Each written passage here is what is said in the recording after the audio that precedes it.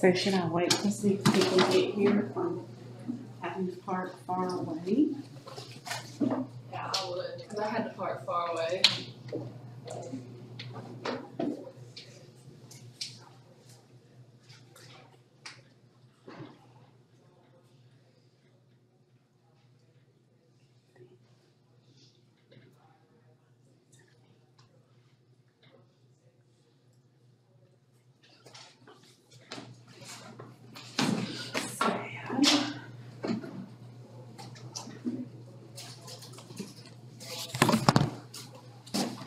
Okay, does anybody need the chapter 9 handout? I think I gave them out. Did you give me that last class? I think so. No.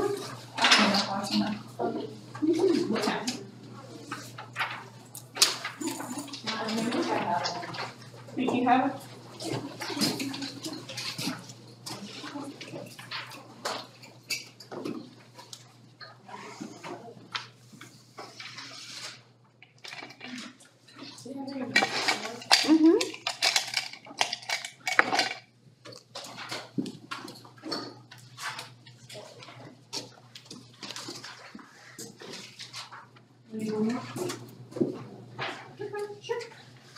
You got it written? Okay. I'll wait right here. Okay, so remember that your chapter 8 quiz is due tonight, if you haven't already done it. Yep. Okay, good. Thank you. Yes, chapter 8 quiz is due tonight. And then today we're going to talk a little bit about parenting styles, parenting techniques. And there is a matching specifically about that. Should be a really easy grade. And then there's a chapter 9 matching quiz. So, of course, we're going to finish talking about chapter 9 Thursday. But you make it. Okay. It's good for you to walk. It's okay. It's not raining. It's not snowing. There's no wind. Okay. So parenting styles on page 246. Let's look at that for just a few minutes. So the things that we look at are restrictiveness, for example. I'm jumping ahead a little bit. Restrictiveness.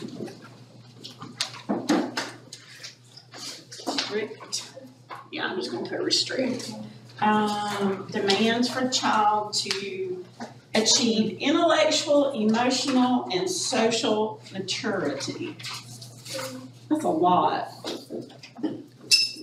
Okay, so intellectual maturity, using all of their mental capabilities, right? Performing at their best level. Communication.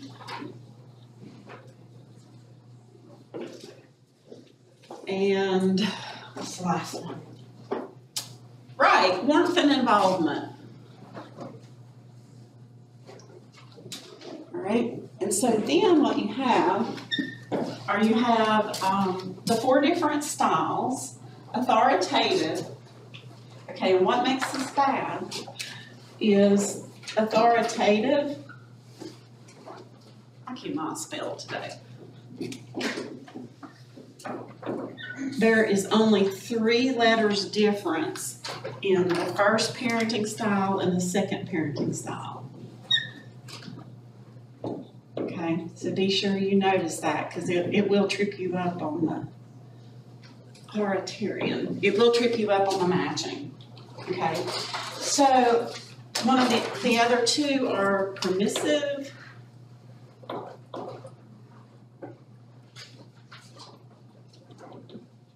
And uninvolved. And what they do is they rate high and low. Okay, so if you look at the description for authoritative on page 246, the parents of the most competent children rate high in all 4 areas of behavior. Got that? So, authoritative parents, they do place restrictions on their child. They do expect and help their child achieve intellectual, social, and emotional maturity. There's a lot of communication going on between the parents and the child, and there's also a high level of warmth and involvement. And this is the best. Okay, this is the kind of parent who are perceived as strict and they demand mature behavior. However, while they may be strict and have a high level of restrictiveness, they do reason with their children. Okay, the best example I can think of, if you contrast authoritative parents with authoritarian parents, because a parent who uses the authoritative method explains to their child why they have to sit in timeout. When timeout was initially created, as a way to discipline children, they are supposed to spend 1 minute in the timeout chair for every year. So a 2-year-old spends 2 minutes, a 5-year-old 5 minutes. And they're not supposed to be able to get up from the chair when you're talking to them until they can tell you what they did wrong. Because they need to understand what they did wrong. And also until you talk about, you can communicate about how to handle it differently. Okay, my kids are 3 years apart. My son would get angry, he was jealous, he was 4, or 3 to 4, and he didn't know how to say, you're spending way too much time paying attention to that baby and not to me. So he got angry. And angry 3-year-olds hit. Okay, I couldn't say to him when he was 3, I know your whole life has been turned upside down by the arrival of a new baby, but you need to handle your frustration better. 3-year-olds don't have that level of cognitive ability and language to understand that. So I told him, if you want to hit, you can hit the couch or you can hit your bed. Because he was going to hit something, and I would rather it be the couch or the bed. You can't just say, don't be mad, because when people tell you to don't be mad, what does that do? Makes you even madder. And you certainly can't say that to a 3-year-old, all right? You can't say, you're just simply frustrated because you don't understand that the baby has to have more help than you do. You're talking to a 3-year-old. So you still have to communicate, but you have to make sure it's on their cognitive and language level, okay? So authoritarian parents use because I said so. There's never an explanation for the discipline. It's just discipline. And the example I use of this is, older brother hits younger sister, and so then the parent is spanking him for hitting his sister. Okay, you're hitting him to punish him for hitting his sister. Does anybody see a problem with that besides me? I'm not saying physical punishment never works, but it's kind of like if I'm screaming at my children to stop screaming. You're not really using any sort of communication that's effective to help them understand what they're doing wrong and how to handle the situation different.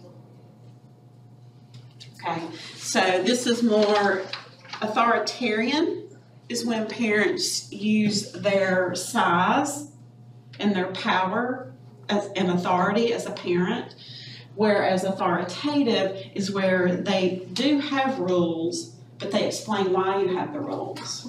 I don't want you to run into the road because I want you to be safe. Kind of makes sense. Okay. All right. Authoritative parents expect more, but they also offer more support. Okay. Authoritarian parents, guess what? How do you think their communication is? Right, it's low. Also, their level of warmth and involvement is often low. They're extremely strict, and as far as encouraging their children's emotional, social, and intellectual development, it's lower than this. I would say it's maybe a medium. They don't really rate it that way. It's not high because they don't do it at the same level, but they do expect you socially to be appropriate because that's part of that restrictiveness. The problem is they don't ever explain to you what you did wrong or how to handle it better. Okay? These children are the ones who often have a lot of troubles when they get, especially to like 5th and 6th grade, 7th grade, because now they are starting to resent all authority. When people constantly tell you what to do, but they don't explain why, you come to resent them. And if they resent their parents, that's eventually going to turn into they don't respect any authority. So, some of you probably know people, or may have been told this yourself. One of the most difficult things as a school psychologist was when they would call me in because Bob hit Bill, so then Bill hit back. Because parents would tell their kids, if you get hit, I expect you to hit back. Defend yourself. Stand up for yourself. Well, there's a problem with that. Okay? If Kuldeep hits me, he's going to get charged with assault as an adult. I can't hit a woman. That's a good thing. But if I hit him back, guess what I'm going to get charged with as an adult? Assault. The reason you don't tell your children to hit someone back when they hit them is because you're trying to teach them how they're going to have to follow not only the rules in 4th grade, but also the laws as an adult. And no one's ever explained that to them before, so they don't get it. You know, if you want to tell your kid, or if your parent used to tell you, if you get hit, then you need to hit back, then you've got to do it off school property. Okay. It's kind of like when parents say, well, you're 18 now, and I know you're going to drink, so if you're going to drink, I'm going to buy it, and I want you to have all your friends over here, and nobody can drive. Your parents just told you it's okay to break a law. So now you are diminishing your respect for authority. So now you don't understand that, you know, well, it was okay for my parents to provide my friends and I alcohol, so it's okay for me to drive 80 in a 55 zone. 17-year-olds are not really good at distinguishing between which laws are okay to break and which ones aren't, if you give them permission to break some of them. So that's where this particular parenting style, authoritarian, can actually set them up for a lot of difficulties as an adult. These are the people who, you know, have no respect for the police, for example. Why does this matter? Well, stop and think about it. How does it impact people as an adult if they have these different issues as children? Furthermore, if you've got parents who, you know, don't encourage your intellectual maturity, then you may not reach your full potential. You're not going to do well in school. You're more likely to drop out. Okay, permissive parents, they don't really talk a whole lot about this, but permissive parents are very poor at communicating. They're typically very warm and involved. However, when it comes to restrictiveness, they are like the lowest of the low because they let them do whatever they want. Now, when that happens, how mature do you think the child is actually going to be? I will never ever forget, like my first seated class during the day as a full-time instructor, and the tables actually went this way, and there was a student who always sat in the corner in the back, and I was talking about this, and she went, "Oh my gosh," and I'm like, "What?" You know, I thought, "What's going on back there?" She said, "That's me." When she was 16, her parents gave her a new car. Within a month, she wrecked it. What do you think they gave her? Another new car that she wrecked within 6 months. She got another car, not quite as nice. And within, you know, not too long, she got a speeding ticket. That's when they finally bought her a beat-up clunker. I'm just saying, heck no. Why didn't they sit her down? And she said this. She said, someone else actually said to me, "When are you going to stop? When you hurt yourself or kill someone else?" Because in my opinion, that's one of the worst things as a driver, is not only do you have to keep yourself safe, but if I decide to be reckless and do whatever I want because my parents never placed restrictions on me, one of the worst burdens I think you can have is accidentally hurting someone else. Now, if you're going 80 in a 55 zone, you didn't intend to hurt someone, but you certainly increased the likelihood of an accident. So it was someone else, I don't know if it was a teacher or a friend, who actually said, "You're so lucky you haven't killed yourself or someone else." So these are also kind of what we sometimes call princesses, or my special snowflake. You know, because my special snowflake should be able to do whatever she or he want to do. These are the students who say, "You gave me a bad grade on my project." My life would be so much easier if I could give grades. I have 102 project ones to grade, down from 168. If I could just give a grade, it would be so much easier. But students have to earn their grades. I actually had an older man in one of my classes when I first started here. Philip Morris had closed or laid off a bunch of people, so we had quite a few older students who, you know, as part of their layoff package, they got to come back and take classes so they could learn new skills. And he became very angry and said that he paid to take the class, therefore he paid for the grade. Yeah, I'd be willing to bet that he had very permissive parents who told him, you know, he should get whatever he deserves. Anyway, uninvolved parents. These are the ones who tend to leave their children on their own. They make few demands, so they're very low on restrictiveness. They do not encourage maturity. They don't really care if you pass at school or not. They also don't communicate, and they have very low warmth and involvement. Obviously, uninvolved, that's in the name. Okay, so you can see kind of some of the differences in this. I don't know if that helps or not, but if you read on the next page, 247, it kind of summarizes some of the things that we talked about. Authoritative parents are going to have children who do better in school.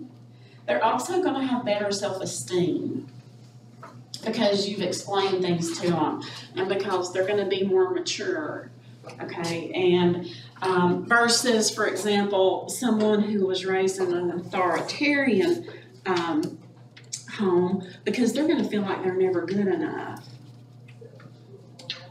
So if I tell my 3-year-old, "Stop playing with your food, stop playing with your food, stop playing with your food at the table," I'm actually just giving them attention, so they keep playing with their food, and then they end up spilling their plate of spaghetti on the floor, and then I spank them. But then I also spank them for running out on the road. How do they know the difference in which one is actually dangerous behavior versus which one is actually annoying? So they overuse punishment, and so they don't have good self-esteem because they feel like they're never going to be good enough. And it doesn't really matter what they're gonna do, you're gonna be mad at them anyway, or they're gonna get punished anyway.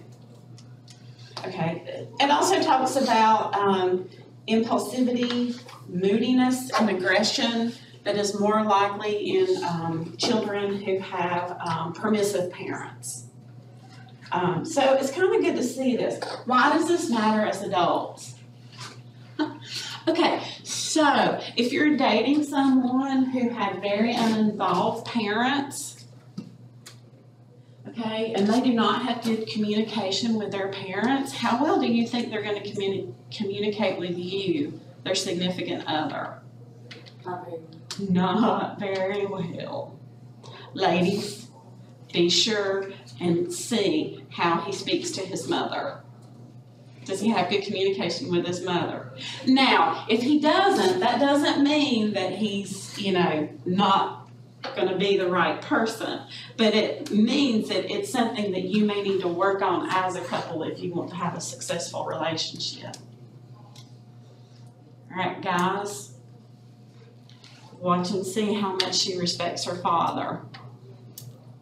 Does she have communication with her father or mother? Unless there are extenuating circumstances, of course. But, if you've got someone who doesn't communicate with their family, someone who doesn't have a lot of warmth or is completely distanced from their family as far as they don't talk, I don't ever want to have anything to do with them, I don't want them to come to the wedding, I don't want you to meet my parents, you ought to have a couple of yellow flags going up, unless, like I said, there were extenuating circumstances. Because not only does it mean that they do not have a good relationship with their parents, it may mean they don't have the foundation to understand how to have a good relationship with someone else. Are you thinking of someone right now that falls into that category? Maybe. Possibly. No. Makes no sense. Okay, maybe a little bit. One day, you're going to think back to this and you're going to think, that's why they didn't work. I don't know what kind of parents they had. Maybe. Hopefully it won't be you, because you already know that. Okay, so let's flip back to page 237. Everybody got this? This one on it? This is also written out in words in the textbook. If you want to take a picture, go ahead. Do parents do like kind of like two, like both? They can be. Okay, that's what I feel like my parents would be like, kind of just both things. That is the reason, if you remember when I talked about punishment, that's why punishment doesn't work as well as rewards and or reinforcement. Okay, so yes, you can have parents who's, you can have a father who's more this way and a mother who's more this way. But are you saying, can one parent be a little bit of both? Or did you mean two parents have different styles? Yeah. Two parents with different styles? Absolutely. And that's why punishment doesn't work as well. Because as a parent, even if I'm a single parent, am I consistent day to day to day? No, I'm a human being. And even though I know I should use this, there are some days after I have explained 30 times why you need to pick up your dirty laundry, there's going to come a day when I'm just going to say, because I told you so, and I'm going to beat you if you don't do it. You don't really say that, obviously, because you're human and you're not always consistent. So then when you add two people and they have two different styles, then you're probably going to have a child who communicates and talks to, and as they get older, they're going to go to the parent that it has more warmth and communicates better. You're probably going to have a better relationship with that one. And you're probably going to you're probably eventually going to avoid telling, if you have one of these, you're going to avoid telling them the things you did wrong, or when you got in trouble, or what your grades are. Or you and the other parent are going to say, well, she's going over to Sue's for a sleepover when actually you're going out with a boy, but you don't want the dad to know that. So what happens is then you have good communication with one parent, but as a family unit, you're starting to break down your communication. Some of you are looking at me like, how'd you know? Because this is based on research. It's very true. Very true. And then you have to throw in the culture differences. And what if you have one parent who was raised by a single parent, or both parents use this, but then the other parent was in a home where this was more the case. It also depends on what was modeled for them when they were growing up. My dad's parents were not real involved, but that was because he was the next to youngest of 11, and he felt like he had 5 mamas because he had 5 older sisters. You know, so he had more than that, but he had 5 who still lived in the home. So he did not have, I mean, his mother never disciplined him. His older sisters did it. And did that affect how he disciplined us? Absolutely. And my brothers were definitely disciplined much differently than I was as a girl. Because there was a cultural difference in that, in those expectations. So just something to think about. Now, this doesn't mean that if you grew up in a home, for example, where most of it was low, that you're doomed. It means that now you're educated and you see that, and so now you can do what you need to do to change that as when you become a parent, or now that you know that maybe you do have a little bit more difficulty communicating, you can work on it. That's the reason you have to take these general ed classes, not because you hate them and because we want to torture you and teach you stuff that isn't meaningful. But now that you know, you can change that, right? You can make the world a better place. Rainbows and puppy dogs and peanut butter M&Ms, right? All because you took psychology. Mm-hmm. I think they're asleep. Okay, so Piaget, it's not Piaget, as some people want to say. Piaget was a Swiss psychologist. He lived in France a good part of his life. But he is the first one to say that we need to look at the different levels of cognitive development in children. Okay? We know that children develop differently physically. We know that they almost double their body size in the first year, for example. We know that teenagers go through puberty, right? We know about the physical changes. But he was one of the first ones to say we need to look at cognitive development, because when he was introducing his theory, there were still some people that were of the opinion that children should be raised as little adults. You know, it's kind of like you envision in Europe when the nannies are taking the children to the park and they're dressed just like adults and they're supposed to walk just like adults and they're supposed to walk through the park instead of climbing and screaming and running and playing, because they were treated like miniature adults. And if I as an adult could sit through a lecture for 2 hours, then it was expected that these miniature adults could do the same thing. And he was one of the first ones to say, we need to look at cognitive development because it just doesn't go that way. Seems kind of obvious, but not so much. So how does the education system decide when you should teach algebra? Because of the cognitive development theory that started with Piaget. Some people who go into education are still required to write their lesson plans according to Piaget's theory. So if you're going into education, you want to be sure you pay attention to this.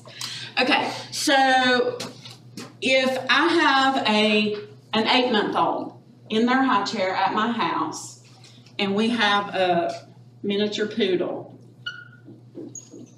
okay, and my 8-month-old has learned to say that's a dog, because we've said it 14 times a day. And that dog is always at the bottom of the high chair because it wants the food that the baby is going to inevitably drop, right?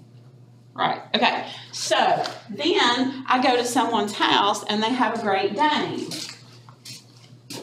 and we tell that 8-month-old that that is a dog. And that 8-month-old looks at us like, sorry, you're wrong. Because miniature poodle inside my house versus Great Dane that's this big off the floor, those are not the same thing. They can't both be dog. So they have to learn to assimilate the new information. This is on page 237. Assimilate the new information. So now they learn that dogs can be different sizes. And they bark, and they have a tail, and they have legs. They probably can't count to 4 yet, right? But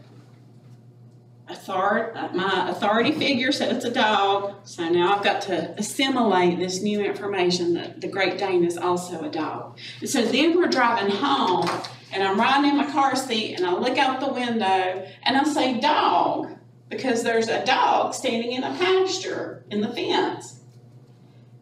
And grown-up says, no, that's a cow. And now it's really confusing because the cow looks about the same size as the Great Dane from my car, and it has legs, and it has a tail, and it has a head, but you're telling me it's a different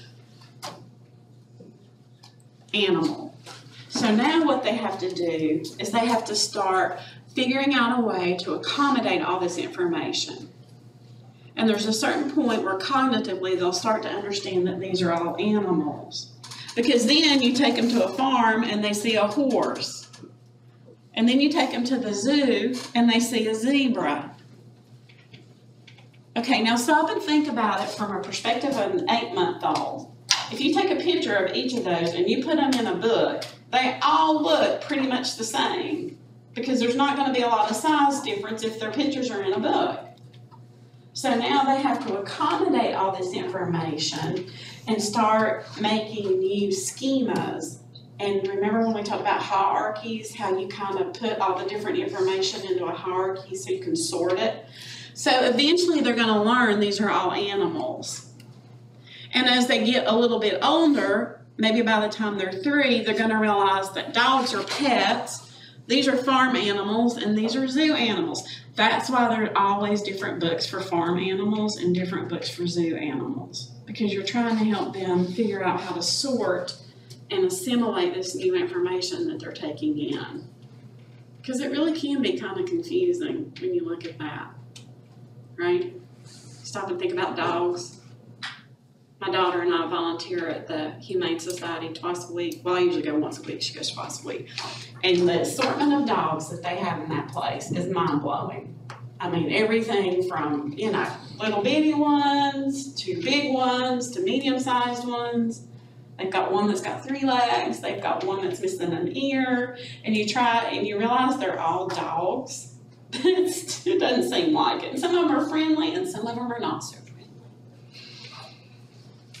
Okay, you're not 3, but you can kind of see how that could be confusing. It's kind of like I was telling you earlier in the semester, I didn't make this up, that if you can tie new information and new concepts that you're learning in your classes now with the information that you already know, you will better be able to accommodate that information in your knowledge. Okay, and that's one reason we make you take all these general ed classes, is so you can kind of have a broader view of the world, but also so you can figure out what you're really interested in. Okay, so then Piaget talks about the different stages of development. Sensory motor. So Sue in her high chair, 8 months old. Where does everything go? In the mouth, right? When they're crawling. In the mouth. Doesn't matter if you just vacuumed. If there is a single piece of something on the floor or in the carpet, they're going to find it. And they're going to put it in their mouth. That's because they are at the stage where they learn everything through their senses and through their motor skills.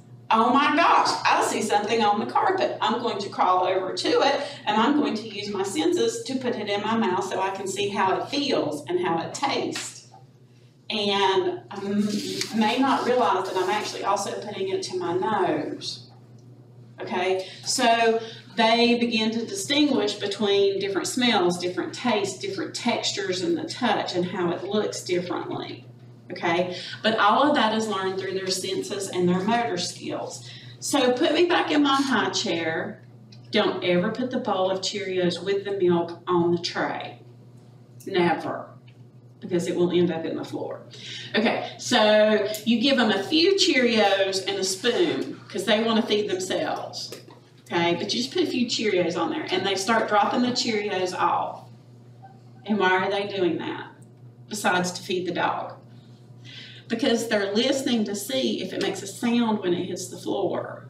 They're using their motor skills to pick it up, move my arm, drop it.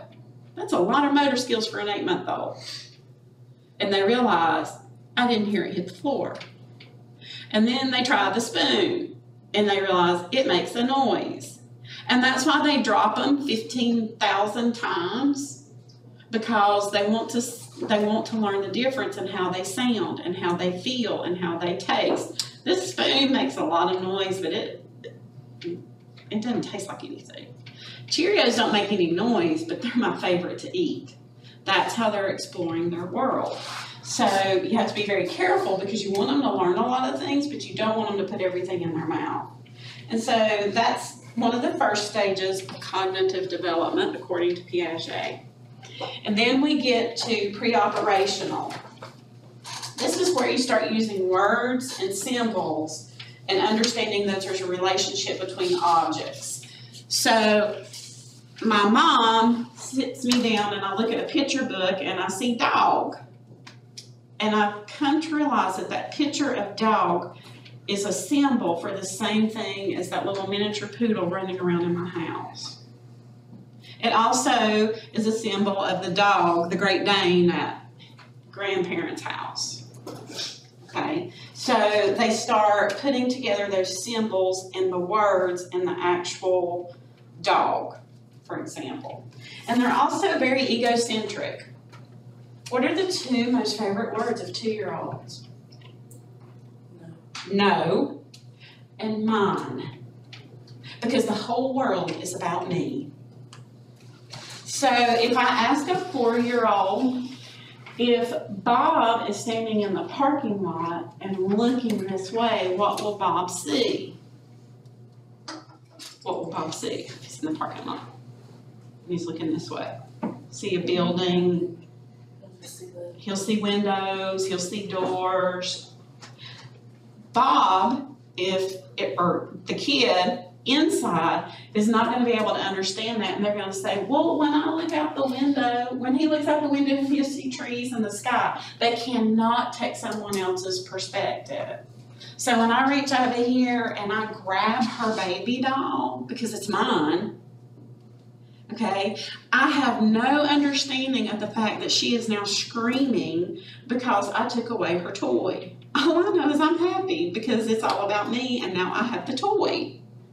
I don't get it. I can't look at the world from her perspective because I don't have the cognitive ability to do that. So when you have 15 children, 15 2-year-olds in a classroom, you have 15 dolls and 15 trucks because they do not have the cognitive ability to understand the word share. Or you made her sad when you took her baby. Well, it doesn't matter because it's all mine. And when you try to take it from me, I'm going to say no. Because those are the words I know. No and mine. And that's to be expected. So yes, you can still demonstrate how to share, so hopefully they can observe it and learn it, but just don't really expect it to really click until they're about 5 years old. It's also kind of like this poor little kid in the picture who was excited and wanted to touch the blue gorilla. And then they put that piece of cardboard in between the gorilla and the baby. Object permanence. When they don't see it, it doesn't exist. Okay, if you're a parent, this is going to make you kind of sad. But when you leave your 5-month-old at daycare, they don't miss you because they don't remember you because you no longer exist because they can't see you. They may realize that the person that's holding them now doesn't smell the same, doesn't feel the same, you know, maybe if they're getting a bottle, instead of being nursed, they realize it doesn't taste the same, but they don't actually yet have this image in their head, mom.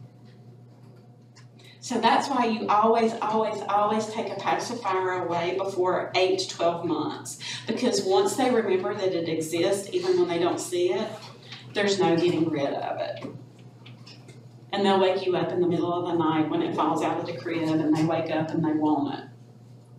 They don't know what they want at 5 months, for example, but they know they want to suck because that soothes them and they don't have anything to suck on. But once they name it around 10, 12 months, it's going to be much harder to get rid of it. Okay? Now, this is one of my favorites, conservation. This is also something they haven't developed yet, okay, until they're about 5 years old. Ever been at a birthday party and you you know, they all have their little plates and you put a few chips, you got the big bag and you put some on there and they start screaming because somebody else got more than they did? Yes. That's because they don't understand that it's the same. That's why you buy the little packs of potato chips and give everybody their own pack, and you give everybody a juice box. Because if you take 2 bottles of water, they can tell you that that's the same. But then when they actually watch you pour one of them into a taller glass, and you say, which one has more, less, or are they the same? They're going to say this one has more because it's taller. They're not going to say taller because they don't know that word yet, typically at 4. But they're going to say this one has more. And then they're actually going to watch you pour it back into this one, and they're going to say, oh, now they have the same. And then if you pour one of them into a flat bowl and you say now, they're going to say this one has less and this one has more, because they don't get it. They don't get that when you change what size glass it is, it's still the same amount of water even though they watched you. In Stanley County schools on Fridays, they always used to serve, I don't know if they still do, a rectangular piece of pizza. I'm sorry, I didn't mean to make you have bad memories.